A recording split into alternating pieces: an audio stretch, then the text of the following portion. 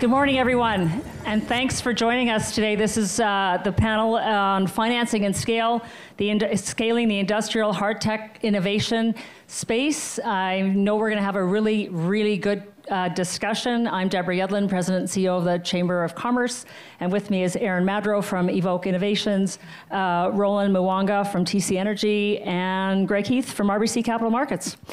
We're going to launch.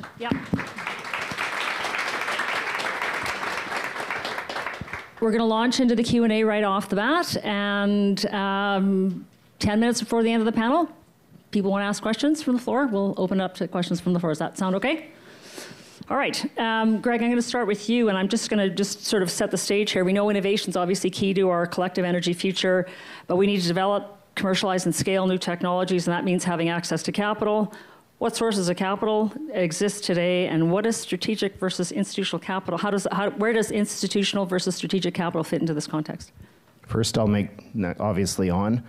Second, I'll just compliment you on your shoes. It was hard when they said no suits, no ties, dress casually. For a banker, that's not my area of comfort. My boss is here, and I thought, ooh, wearing jeans to the conference, I wasn't sure how Derek was going to respond, so I'm probably rounding down on my bonus for this year by wearing jeans. But great question, Deborah. And there's really, in energy transition, there's three classes of capital, and each class has a different risk appetite. So we tend to see venture capital is really the first capital to come into an investment. And generally, venture capital has a relatively meaningful tech risk appetite. Maybe not so much, maybe variable risk appetite on management teams, market risk, and Erin, you'll be better positioned to talk to this, but we tend to see venture capital come into the capital structure first. And for most clean tech and energy transition companies, the next form of capital that we see move into the business as innovation becomes or technology becomes commercialized is strategic capital. Now, strategic capital is perhaps a little bit less return sensitive than you might see institutional capital. They're there for a reason. They're there for technology adoption, investment into the technology to capture it for a strategic advantage. And really, once a business is established and has a sight line to profit, then we see institutional capital in. And that's really the private institutional capital is generally the last step before we see a company that's ready to go to the public markets. Erin, do you want to weigh in on it being at Evoke? Sure. Yeah, happy to. So Evoke Innovations is an early stage venture capital organization headquartered in Vancouver. We invest in clean tech, and for us, we're investing at a very early stage in the life cycle of a company. So these are companies that are just coming out of the lab. They've maybe got a prototype, and the stage that we invest in, I laugh, we say, if you can't pick it up anymore, that's probably when you should call us, and we can start to give you some funding to scale your company. But truthfully, we rely heavily on companies leaning on government grants and what we call non-dilutive funding. So government actually plays a pretty significant role in early stages of the life cycle of a company like this, especially a deep tech, science-heavy organization that really needs a lot of capital early on and still has a lot of risk from a technical standpoint. And we come in and we often match some of those funds, and we're positioned really to take on that technical risk, as Greg implied, and we're looking for opportunities that have the opportunity to literally be a 10x company. And we often say, unless you're poised to do something like that and grow massively, it's probably not worth venture capital. It's quite expensive, and the way that venture capital works is that we're based on a portfolio basis. So we expect that a lot of those companies will go to zero or have a very small return, and we only need one, maybe two, to have a substantial return to sort of make our investors happy at the end of the day and deliver the returns that they need. So we're quite open to risk and taking that tech on. What we actually invest in first and foremost is teams and people. So the tech has to be there, obviously, and it has to have potential.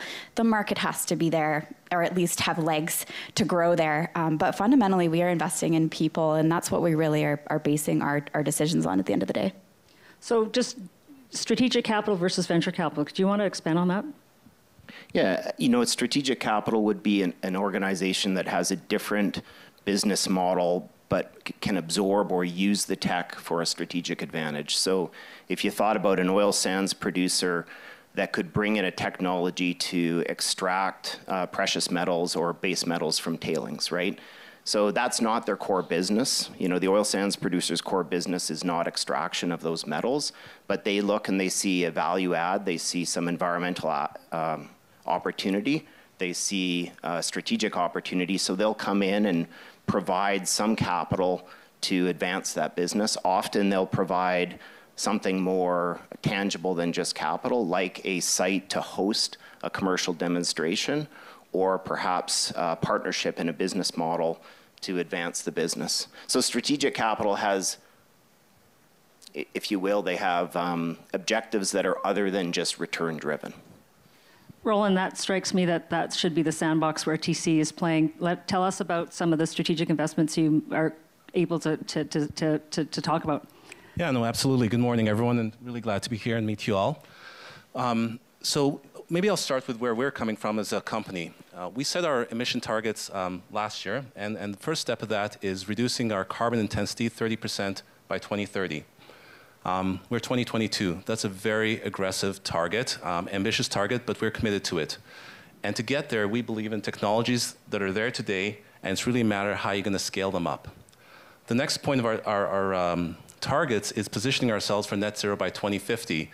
And some might say 2050 is far out, but when you start to talk to folks like Erin and Greg here, you realize that the technology is kind of in that incubation phase right now. It's being evaluated at bench scale, potentially folks looking for piloting scale areas. And that's absolutely where TC comes in. Part of what we've done when we kicked off the Energy Transition Group, which I'm a part of, is we've said, look, we need to kind of look a little earlier in the maturity scale of technologies. And as a result, one example of that, earlier this year, we made a small investment in a carbon capture company. They're Carbon Clean. They're a UK-based firm. Some of you may know about them. The intriguing thing about their technology and why we were committed to making that investment in them while that technology is still kind of pre-full commercialization is we recognize our large emission source. We see carbon capture as an opportunity for that. And when you look at the type of, call it CO2 emission characteristics that come out of our compressor units, there is no technology out there today at a commercial scale that's been demonstrated for that. And as a result, partnering with them, helping them understand our challenge, our problem in this space, as one of the many investors involved, will help steer that to a more meaningful application for us and potentially to a live pilot, which we're very much interested in doing to realize our longer-term 2050 target. So this is one example of what we've done, and we're actively looking for other areas where we see potentials to decarbonize our existing assets as a priority, or leverage it because this is going to be a huge growth area in the future, and we believe we're one of the energy infrastructure companies that can support that. So those are kind of the two areas we're looking at for strategic investments a little earlier than we might have, I'd say, previously. So obviously you're comfortable, or you sort of had a shift in mindset in terms of stepping into the space where you're going to support the de-risking of some ideas. It's absolutely important, and I made a comment to a few people. This space, part of the challenge, and everyone wants us to move very quickly here, but both parties are learning. We're learning who's out there, what's out there. We get hit up every week, every day with lots of great ideas. Part of the challenge of those ideas really building traction is they're also learning about our operations. Once they recognize kind of some of the challenges we have, it changes what they're willing to do. And so rather than taking technologies as they are, we need to work closely with those companies to better pivot them to something that's more meaningful and that we see the ability to take to scale within our operations for decarbonization. So who's best to underwrite the risk from an innovation and commercialization perspective? Should it be government? Should it be business? Should it be both? Do we need a co-invest model? And why is it so hard for new ideas to get attention? I'm just curious too, how many deals do you look at before you actually make a decision to invest in something? We say that we probably see 1,000 at least a year, and most of those funnel down to about a deal a quarter. So 1,000 down to 4 a year, and our fund is a 12 to 14 year lifetime fund and will make probably 16 investments over that time horizon. So if you do the math, we will literally see thousands and thousands of deals that we only make a handful in. And there's not a lot of venture capital institutions out there either. So like I said, not every company is well set up for venture, and there is a healthy ecosystem and it is continuing to grow, but it is tough, and the odds are somewhat stacked against you. So it is challenging, but in terms of your risk considerations, one thing I do keep in mind, I think at the very, very early beginnings, government does play that big role of providing grants, particularly out of academic institutions and the like. We come in early to support and match and help, add some capital early on to help teams, build a team out, build a bigger executive team out that can sort of start to build commercial traction and marketing traction, et cetera. They're getting out of university labs and getting their own labs set up. They're sort of formalizing the IP. That's a pretty high level of risk for an institution like RBC to come in. And so we take on that risk and we help these companies sort of get through.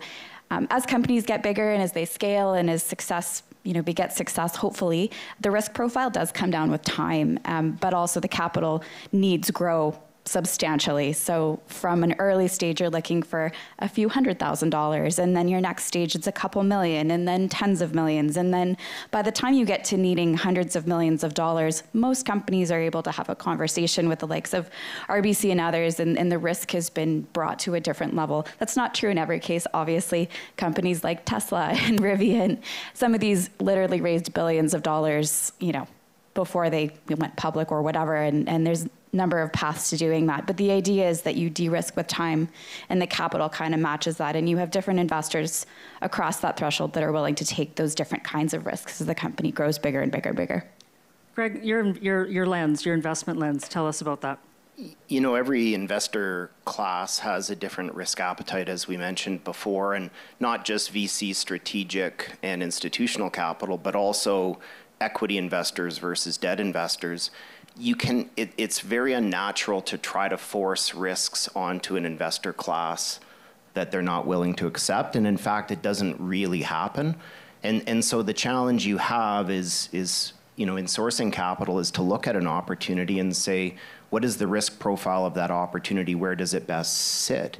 And a lot of the failures on energy transition, on capital raising that we see are because a company is trying to access the wrong source of capital. The biggest challenge right now in energy transition are there are actually risks in energy transition that nobody is willing to underwrite. You have carbon pricing risk where we don't have a mechanism in Canada for establishing a floor on that pricing. Who's going to underwrite that risk? And right now, all of the investor classes are looking at each other saying, who's carrying that risk? You also have the pace of adoption risk, and Derek talked a little bit about this in the keynote address, where energy transition is by definition inflationary, and we're seeing a lot of consumer pushback on inflation. Who's going to carry the timing of adoption risk? So the government has a role to play here, as well as the classes of capital that we've talked about, because there are risks in what we're all trying to do that the government is going to have to step up and accept. So from that, you touched briefly about that, the carbon price floor. Talk a bit more about that in terms of what it means for being able to invest risk capital and actually move forward on a technology. Most of the energy transition models that we see include in their revenue and ultimately in their profit forecasts some compensation for the carbon that they're not emitting, right? So if you think about a CCS model, some of the revenue is based upon the credits that they're generating by putting the carbon in the ground. If you want to lend money against that business model, if you, as an equity investor, want to put money into that business, you need to understand what that revenue profile looks like, because that's your return proposition. How do you do that if the price of carbon could be $40 a ton, it could be $200 a ton? I mean, most forecasts would suggest that over the course of the next 30 to 40 years, the price of carbon, price of the carbon credit should go up. But if you think about it intuitively, eventually it's going to go down, because eventually enough businesses have decarbonized. Buying those credits is no longer necessity for them. So there is a theoretical peaking point for carbon credits. So imagine if you're trying to finance a CCS project with a 30 or 40-year amortization, and part of the revenue forecast for that project is the price of carbon. Where is that peaking point? How do you forecast it? If the government were to come in and say, legislation, never will the price of carbon be less than X, now you have something to base that revenue forecast on. And that is effectively what the IRA has done in the US, and one of the key mechanisms that Canada is lacking right now. So let's just pick that up. So that's $85 a ton. That's getting paid. It's not a credit. Right now we have an emissions cap proposal that is basically only allowing for credits to be created and traded within a sector. So how is that going to sort of push the financing and commercialization curve in Canada versus companies saying, well, I guess I'm going down south because I can get access to capital, I can get the ability to test something, and the economics are different. Do you want to start, Erin, do you want to go? And Roland, I mean, you guys are in Houston, you see it? Sure, I'll jump in here. I mean, for the record, the IRA is historical. It is unprecedented. It's huge. It is getting the U.S. to reduce emissions by 1 billion tons a year by 2030. That is more than all of Canada's emissions. Just to put that in context, like that would get Canada to net zero, and then some. So it's huge, and the incentives are all over the place.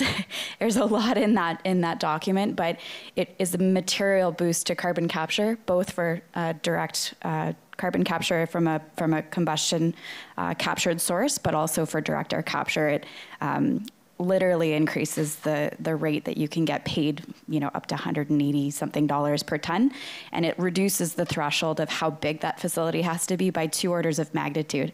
So if you build a 1,000 ton per day facility, you can generate at minimum a guaranteed, direct payment of $180+ per ton, which is huge. That is game changing. We haven't even seen DAC facilities that big at this point in time. So that's huge. Second is hydrogen. So for those of you that follow green hydrogen electrolysis, specifically, it's expensive, probably in the realm of $6 to $10 per kilogram of hydrogen, and the going rate of hydrogen is somewhere between $2 and $3 per kilogram. This gives you up to a $3 per kilogram incentive to produce hydrogen. So I'm not sure that it makes the economics work in every scenario, and certainly electricity costs are the major driver of that, but it certainly puts a lot more projects in the green, so to speak. And it opens the doors for a lot of other types of hydrogen production as well. So that's the second really big one. Electrification is huge in this. It's transmission, it's EV incentives, so you can get $7,500 to buy an electric vehicle, and on and on and on. Like, there's just so much money flooding the clean tech sector in this space, to the extent that I think the day the IRA announced that this bill was passed, clean tech markets shot up like 20 to 30% day of. That's huge. So this is unprecedented. And if you're a Canadian clean tech company and you don't already have significant, say, grant funding or sort of government-backed funding, or you're really deep in a project, most of these companies are looking at the US now and going, wow, I have a horizon to really monetize my technology, move quickly. There's a lot of momentum for deployment. So I think, unfortunately, in the short term, it's a bit painful for Canada. We tend to be leaders, and then we sort of stagnate, and then others catch up and surpass us, and we go, oh, we got to catch up and make the next tranche. So it's a little bit frustrating. It's this complicated act of where all the tech is going, and it seems to be that the US is pulling a lot of that right now. Hopefully in the long run, Canada does benefit from longer term reductions in costs and the like, and the US obviously drives a lot of our economy as well, but it's a little painful in the short term, I think. So Roland, TC has obviously a presence in the States. Have you started to see a shift in terms of how you're assessing opportunities from an investment standpoint on the clean tech side? Yeah, so, I mean, TC has operations in Canada, the US, and Mexico. When we look at our priorities, which I spoke to earlier around in investing in this space, they're strategic investments. They're aimed at decarbonizing our base assets primarily, and then secondarily looking at growth opportunities. We're looking all across the board. In fact, we're not just looking in the US or Canada, we're looking globally as well. In fact, Carbon Clean, which I mentioned earlier, is a UK-based firm. Now, the trick comes in, and I'll put on kind of my more operational and technical hat. Greg spoke to it a bit earlier. There's risk here, and part of that risk isn't just in the development cycle, it's also in the operational cycle. So folks are worried about, if you look at CO2 pipelines being built in various jurisdictions, what happens with those CO2 pipelines if there's an incident? Can we really sequester that CO2 safely, indefinitely, right? And so you actually need platforms where you can deploy these technologies, demonstrate them, iterate with the various agencies out there that provide the regulations that yes, this will work, or no, we need to do this to improve. What I see the RA doing globally for energy transition is providing that platform first, which is fantastic. Everybody will benefit. This is not just a benefit for companies based out of the US. This is a benefit for all of us because there's huge risk with everything being proposed out there. And I think to the extent we can leverage opportunities that allow you to leverage platforms in the United States that, for example, our platform or other platforms, I'm excited. I think that's great because it allows us to de-risk it and really provide those proof points that this won't just be a development cycle. This will be a cycle to actually reducing emissions, which is our end goal here. So you could see potentially Canadian projects going south, de-risking what they're doing, and then coming back? Absolutely. I don't see why they wouldn't look to that. I get that it could be a bit complicated, but the thing is, if you're doing well as a Canadian company, you'll probably do well internationally, right? So you can start in the US, you can come back to Canada. Another example is when we've looked at how do we, who's ahead in this space, how do we learn from them quickly? I'll pick hydrogen blending. We actually started that effort looking at companies in Europe because they've been doing it before us. And so, not only should the innovators be looking at other jurisdictions, we're looking at other jurisdictions because this is a global challenge. We're looking at to benefit driving down our emissions, but then the next step is benefiting growth for everybody in this space where we see a large amount of opportunity. Greg? The US has across many different policy avenues, not just energy, has a long history of applying overstimulus to catalyze movement, and then they repeal the stimulus on a selective basis once they understand what's working and what isn't. So if you thought about that model, you stimulate, you watch the commercial models that evolve, and then you pull back the stimulus where it's not working or once it's had its effect.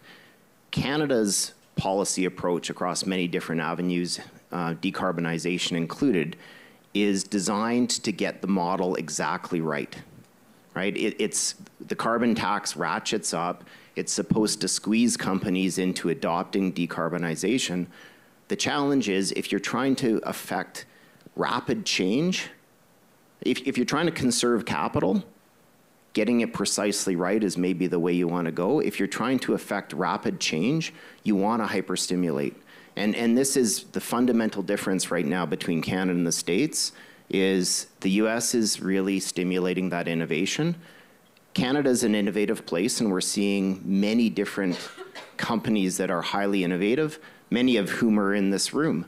But they're all looking at the States because in the States you have a direct pay window where you can go, deploy your capital, decarbonize, walk up to this government window and get paid back. That does not exist in Canada. The stimulus in Canada is negative. You're avoiding tax. And so there's a big difference if you're incurring some level of risk, and we all are in energy transition, there's a big difference between getting your money back versus doing it to try to avoid a future tax. Yeah, we look at sticks versus carrots, and that's generally the approach they've taken. But you talked about revolutionary change, and there's revolutionary change, there's incremental change, and I'm just curious from a funding standpoint, are the VCs and PE firms too focused on revolutionary change and that Hail Mary pass, so to speak, rather than companies that can make a difference through incremental change? And what's the difference in terms of how you access funding in those two different models? I mean, we often say perfection's the enemy of good. Just curious as to how that plays out and whether we need a bit of a reset in terms of timing, valuation, and what we look at. It's really the VC's job to embrace revolutionary change, right? Like if you thought about the whole spectrum of decarbonization, let's talk about methane reduction. That's an incremental change that is really, really important for Canada, for the oil and gas industry, but that's actually an incremental change or a business model that most investors, including institutional capital, can wrap their mind around. You're not emitting methane into the atmosphere, you're selling the molecules instead. There's a capital component to that, there's a return, and then there's a social impact. That's kind of quantifiable. So that incremental change is relatively easy to find funding for because it has less risk and it's easier to quantify. The revolutionary change, that's Erin's department because they are swinging for the fences. And as she said, 1,000 opportunities and you're picking 16. You're really looking, I think, for the opportunities that have a truly monumental, what we call a TAM or a total addressable market.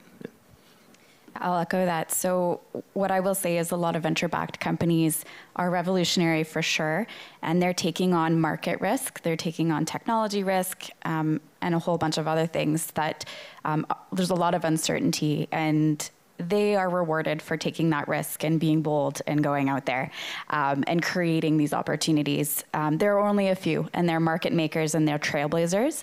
And what I like to think is that they launch forward and show that there's a possible path forward, and it creates the opportunity for other companies to come in later on, come in behind once some of that risk has been taken off the table. Like you think about electric vehicles, the early funders of Tesla, for example, those are venture-backed company. It's a venture-backed company, and the risk profile mirrored that. And look at today, how many electric vehicles there are today.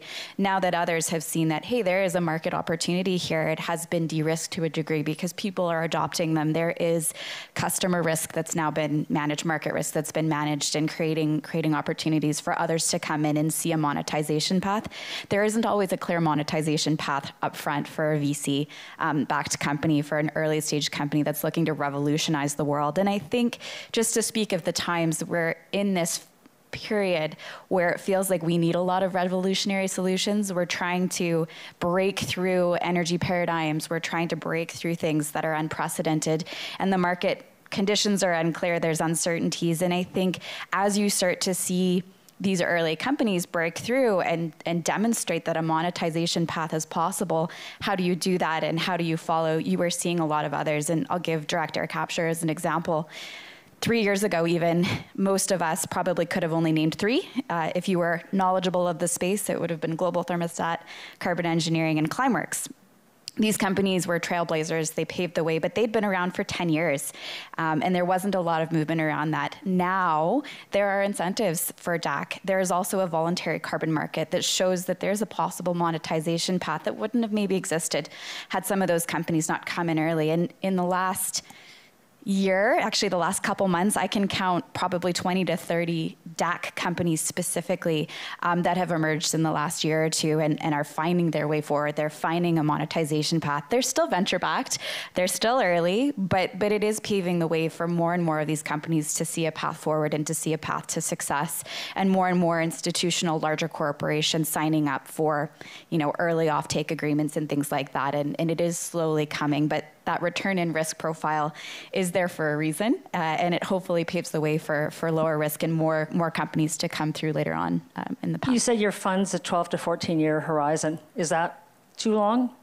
Not long enough? I'm curious, because that's a long time horizon. It is a long-term horizon, and I think for us, we invest in hard tech, in the stuff that's really difficult. Like, we're investing in first-of-a-kind hydrogen generation, carbon capture, energy storage, and you name it.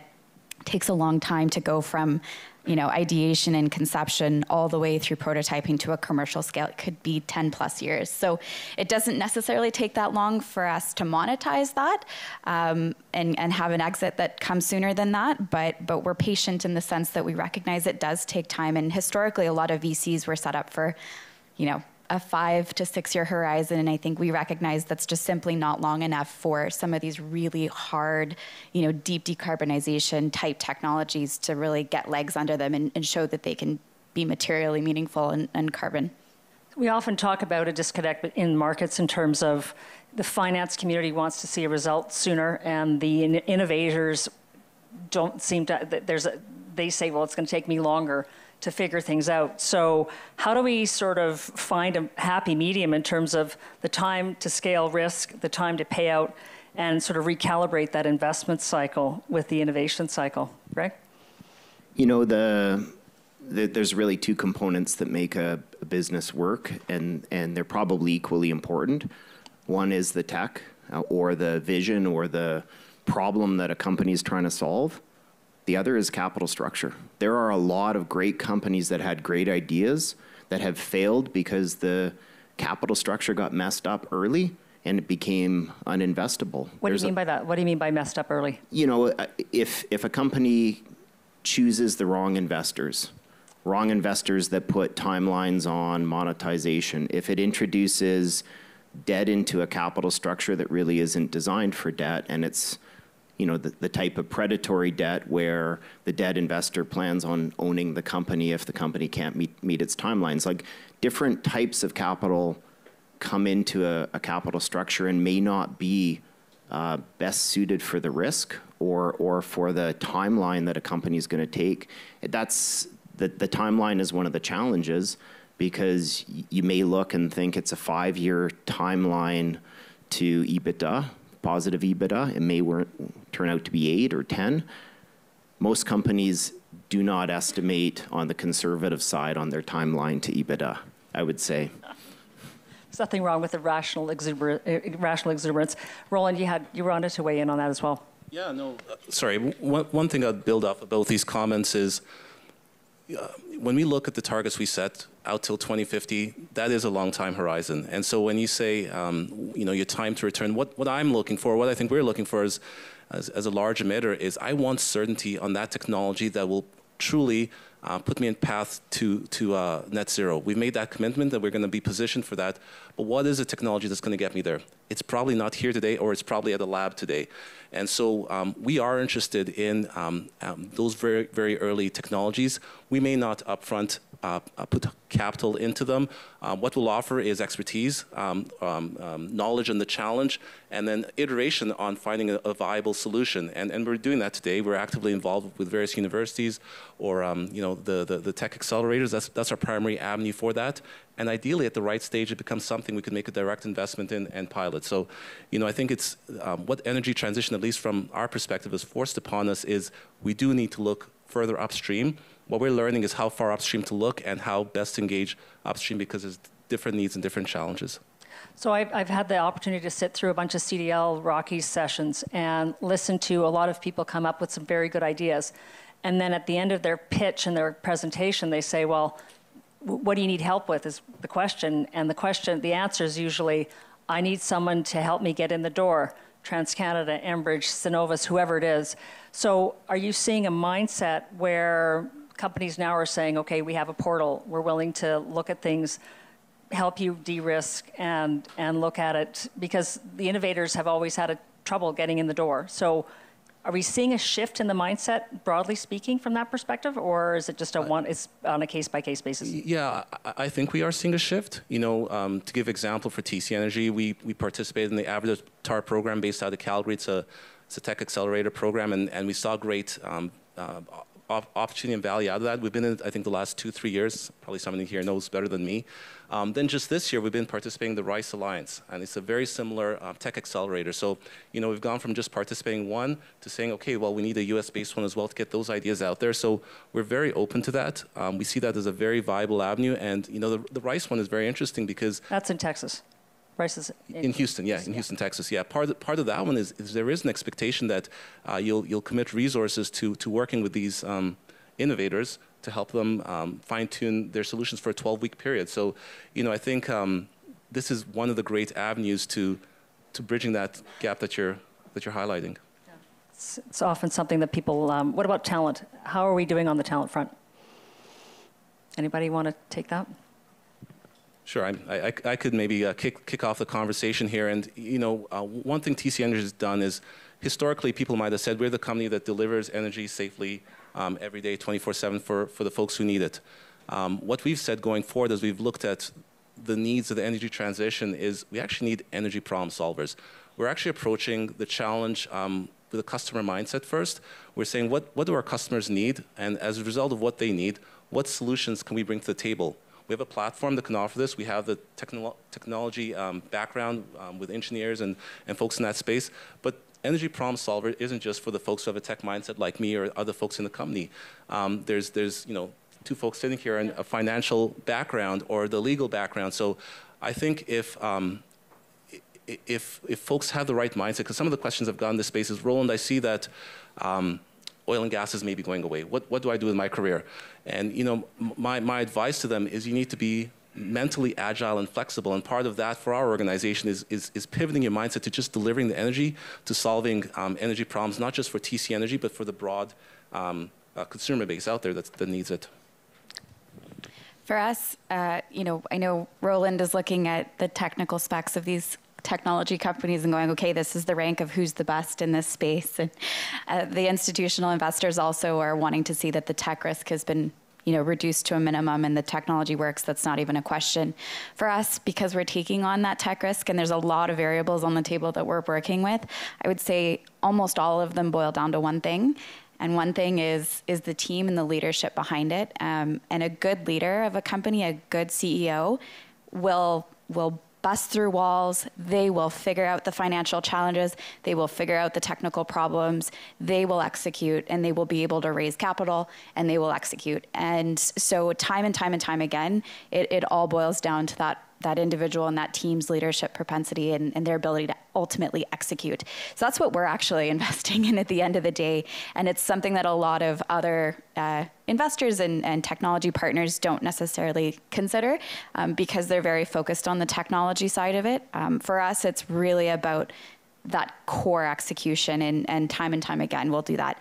Is that talent available here in Canada, and does it exist here? We've seen a lot of great examples of it, both first-time CEOs who are out there absolutely killing it and doing incredible things and surprise us every day, every month. The kinds of deals that they're able to garner, it's incredible. That's not the case everywhere, and it's really hard to put your finger on what makes a good CEO, what makes a good leader. We all have attributes that we like and that we sort of value in different contestants, but ultimately it boils down to that, and those that have that quality seem to be very, very successful at the end of the day, and they figure a way through.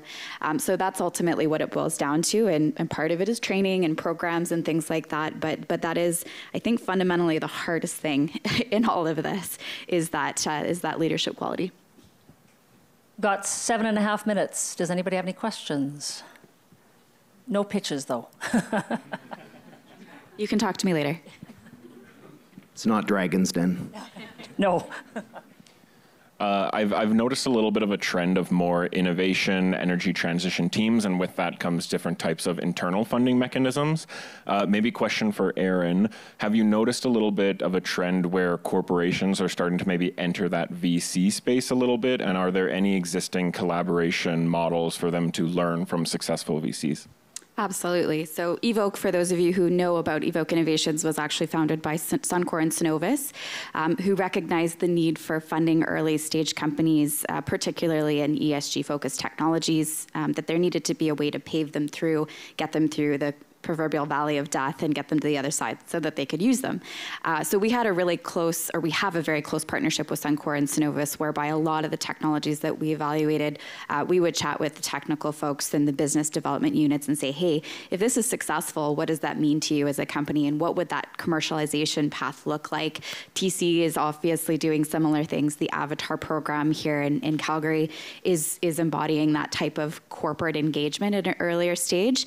I'd say holistically, and if you look around the world, there are a lot of large corporations that have what are called CVCs. They're corporate venture capital entities, and they're sort of subgroups within the companies that are targeting venture capital, and they are that lens into the company for longer term commercializations. They're a bit selfishly motivated, I guess I'll say, because they're looking for technologies that exclusively serve their own needs, but there certainly is a space for that, and there are a lot of very active corporate VCs, BP, Shell, most large institutions from a technical perspective do have some kind of corporate venture capital arm, but there are evolving models and different types of approaches that different companies are taking, and we're seeing more and more of that. Maybe, Roland, do you want to speak a little bit to the Avatar program and your involvement in that? Yeah, I mean, I think, funnily enough, I know part of your line of question. I mean, we've participated in the Avatar program, which allows folks to bring in various tech companies in and get evaluated, and brings in a number of corporate partners to participate in that evaluation, and then you know, if that goes forward, there's capital funding available. But probably the example I might give for your question is on the VC side, is there are venture capital funds, which TC Energy as an example is a part of. Energy Impact Partners gives us a broad look at the landscape, gives us an opportunity to look a lot further upstream, and doesn't encumber us to be as actively involved at a stage we might not be. And so I think, you know, the venture capital space, which is primarily your area, you know, there's companies like yours we can engage with, but where TC has made its first kind of engagement in that space is with the Energy Impact Partners, which really allows us to participate as a kind of a observer of that space. We get voting rights there on various companies, but it's across a number of other companies how we get those voting rights and what technologies move forward. Greg, do you have anything to add? You know, I think this action by companies on early stage investment is everywhere. RBC again is deploying capital into early stage VC funds for a different purpose. Through what mechanism? Like, I'm curious, because everybody thinks of a big bank and they go direct investment into funds. I mean, we are a investor in Evoke. And we also have a program called RBCX, which is an early stage, you know, accelerator program of a different sort, which is venture debt.